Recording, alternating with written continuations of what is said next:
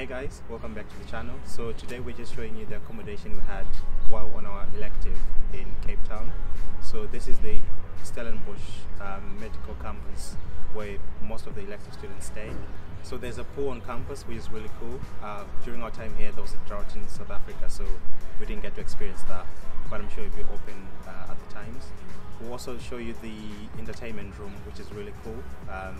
TV, it's a nice chill area, and they also have Braai there every Wednesday. Those are really nice to attend.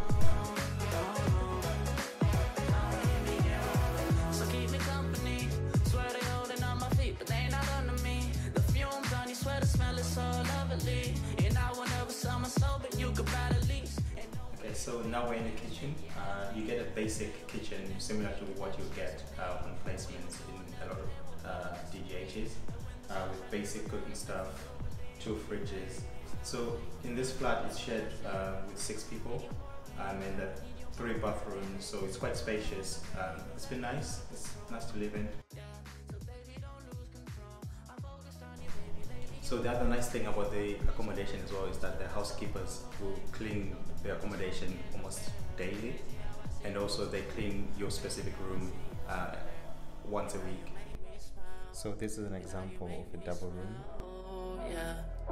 And now you make me smile. Oh baby, how you make me smile. Smile more when I see you.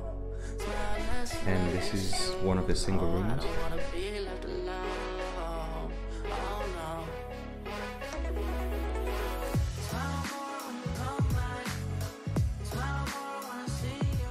In the wardrobe, they also include a safe to keep all your important documents.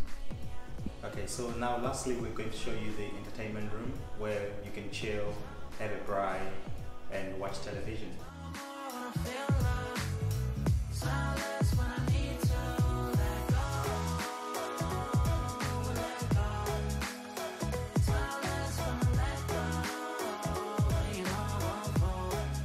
Okay, so hopefully you enjoyed that video. That was just a quick tour of our elective accommodation at the Stellenbosch Medical Campus, where we've been on elective at the Tygerberg Hospital.